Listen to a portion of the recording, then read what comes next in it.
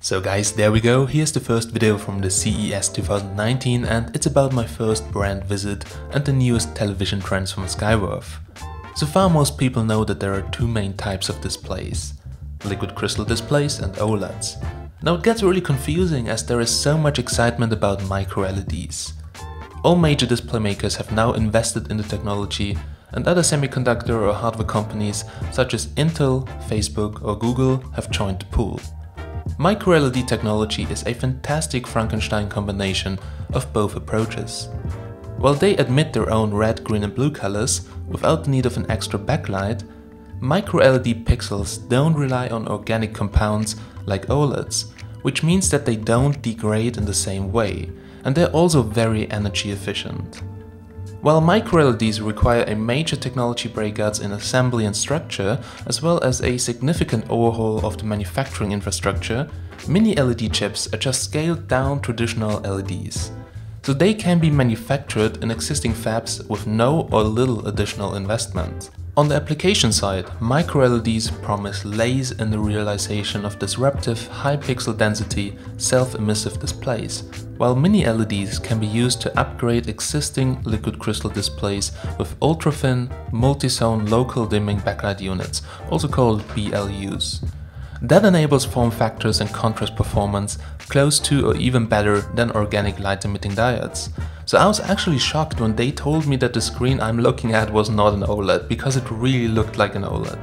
It was an LCD with the thinnest backlight unit on the market, and to be honest, it looked great.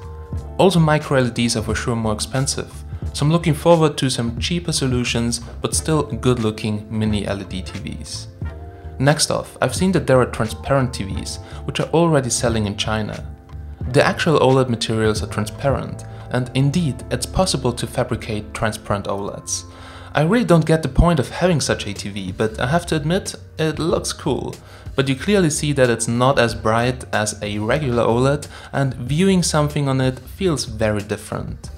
So just as 4K TVs were beginning to take off, 8K started appearing. If you use basic math, it may seem like 8K would provide double the resolution of 4K, but that isn't the case. Since we're talking two dimensions here, horizontal lines and vertical lines, so it's actually a whopping 16 times of the pixel of HD and 4 times of the pixels of 4K. So Skyworth has now shown their 8K OLED TV and it looked really great, even though it's hard to spot a difference on smaller screen sizes to 4K. There also isn't much 8K content you could watch at home, even if you had an 8K TV right now. But native 8K content isn't the only reason to have an 8K TV if you're looking at a really large screen size. The 8K TVs of the future will upscale 4K content to 8K, and the difference in clarity is definitely visible. It will probably take even as long as for 8K content to be widely available as it took with 4K now, and 4K is still in the early state. But as you can see, technically everything is possible. All the TVs are getting incredibly thin due to the LED technology, and that means that also 70% of the users will choose the way of wall mounting. Now many companies like Skyworth are having separate designs and they put the circuit board and the audio in the host, making the body thinner and really light. The TV screen is connected to the host via a transparent integrated data cable, which is easy to be sorted out. The connections for the host body are hidden in the wall, and with that you can get a flat, good-looking TV and a base station below with a Dolby Atmos sound system. Well, design is a matter of taste, and I would probably go with a regular OLED with a stand. Now we all know that there are not too many panel manufacturers worldwide, so one of the little things that differentiates TV manufacturers is the processing and the chipset inside, but also as well their software.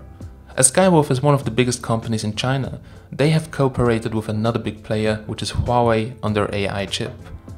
Now Skyworth creates a professional picture quality processing chip, which is named Chameleon, to improve the picture display quality, including the following technologies: dynamic target remodeling, AI scene recognition and much more, leading to high-end picture quality experience. To be honest, to really compare it, I need more time and check other TVs as well.